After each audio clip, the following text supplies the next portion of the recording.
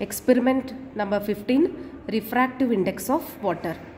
So in refractive index of water we are going to consider concave mirror and a pin, then we are going to consider a meter scale.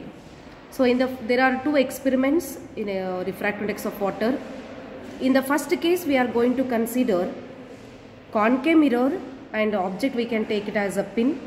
So when a ray of light is passing normally or it is at normal incidence, we already studied about concave mirror. When light falls on the concave mirror, a part of light is turning back. So here reflected light retraces the same path. So now we are going to start first one, so that we are going to take without water. In the second case we have to consider with water.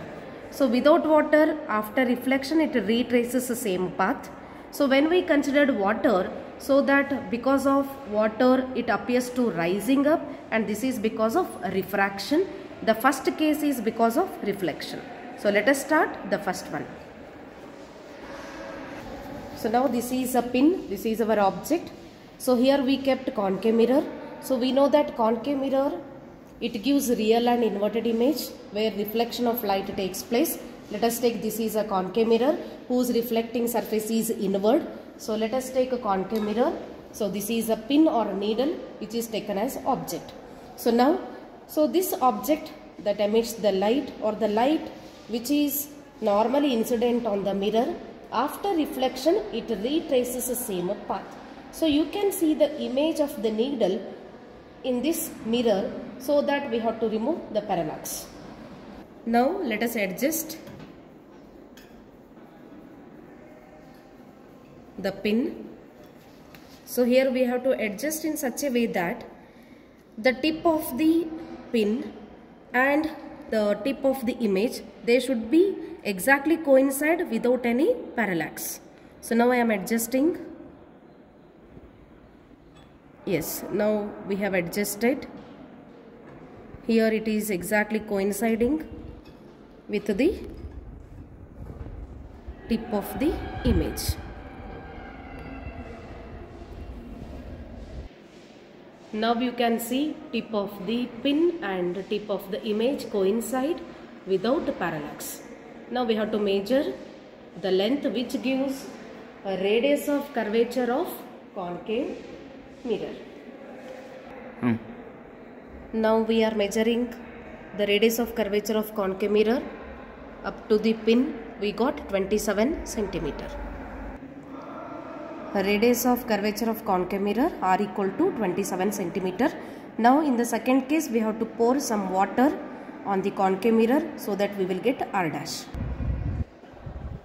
So now we pour some water on the concave mirror, you can observe. So that because of water, refraction of light takes place, it appears to rising up.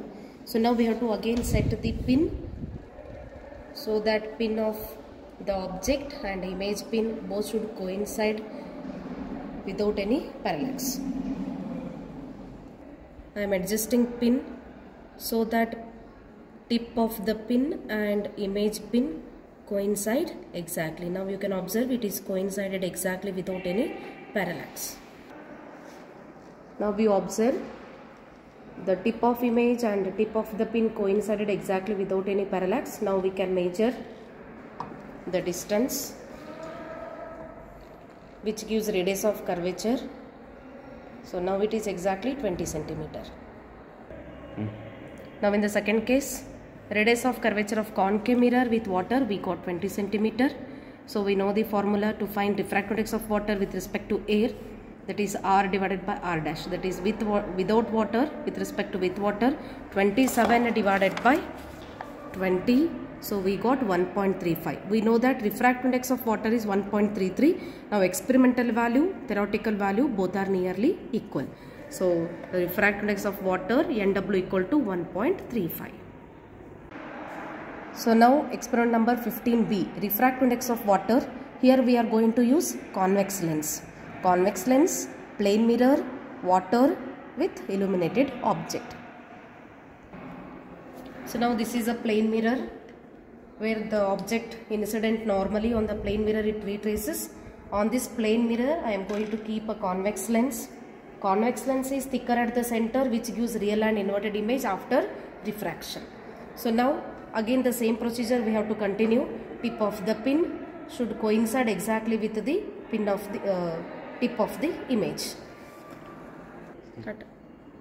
Now I am just adjusting the object pin, which is coinciding exactly with the tip of the image.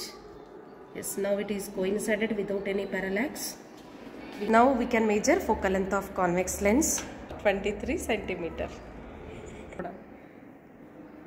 So radius of curvature of convex lens, it is already given. We know that, we calculated and we got 20 centimeter. So now in the first case we considered convex lens with a plane mirror. Focal length we measured, that we got 23 centimeter. With water we have to measure. Now we pour some water on the plane mirror. You can observe. On that I am going to keep convex lens, so that image will be appears to rise up because of refraction. Again the same procedure. The tip of the pin and the image pin should coincide exactly without any parallax, and after that we have to measure the focal length. Now the pin is adjusted.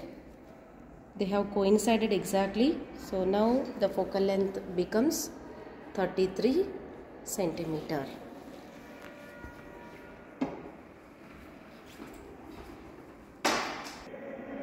Focal length of lens combination f dash we got 33 centimeter. Using the formula, focal length formed by water, Fw equal to f dash divided by f difference of f dash. So in the first case without water we got 23, with water 33. So difference we got 10. So the answer is 75.9 centimeter. So to find refractive index of water, we have the formula Nw equal to 1 plus R divided by Fw. So R value it is given 20, Fw we got 75.9, substitute. So the final answer we got 1.26, which is nearly equal to refractive index of water, that is 1.33.